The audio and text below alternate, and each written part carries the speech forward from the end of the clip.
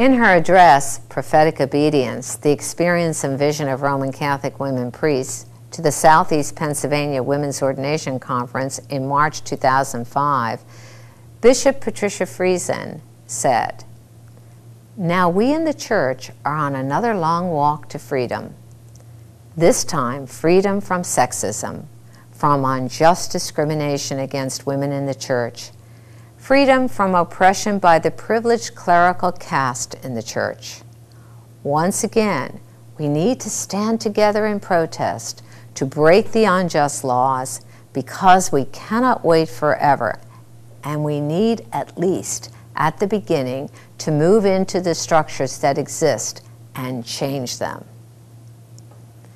It is time for holy disobedience. As Cardinal Walter Kasper, the former Bishop of Rottenburg, Stuttgart, Germany, and currently President of the Vatican's Pontifical Council for Promoting Christian Unity, wrote, quote, "Some situations oblige one to obey God and one's own conscience rather than the leaders of the Church. Indeed, one may even be obliged to accept excommunication rather than act against one's conscience." End of quote.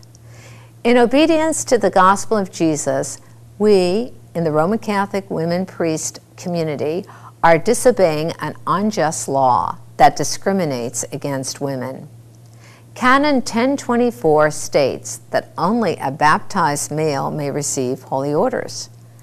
This is in contradiction to Canon 849, which states that baptism is the gateway to the sacraments, which includes holy orders. Baptism is the foundation for the validity of holy orders, not male gender. Thus, Canon 1024 denies full membership to women in the Church and contradicts Canon 849, which opens all the sacraments to all members of the Church.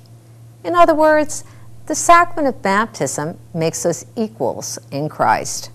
St. Paul taught, and I quote, "As many of you as were baptized into Christ have clothed yourselves with Christ. There is no longer Jew or Greek. There is no longer servant or free. There is no longer male and female. For all of you are one in Christ Jesus." End of quote. Galatians 3:28. For 1,200 years, some popes, bishops, and scholars accepted women's ordination as equal to men's. In the 10th century, Bishop Atto Vercelli wrote about the early church practice of ordaining women to preside over the churches because of the great need. In 1976, the Pontifical Biblical Commission concluded that there is no biblical reason to prohibit women's ordination. Pope John Paul II contradicted the earlier tradition of women in priestly ministry when he wrote, quote, "The Church has no authority whatsoever to confer priestly ordination on women, and this judgment is to be definitively held by all the Church's faithful." End of quote.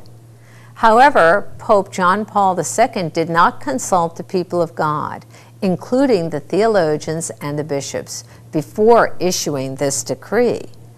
The Church teaches that infallible teaching must reflect the sense of the faithful.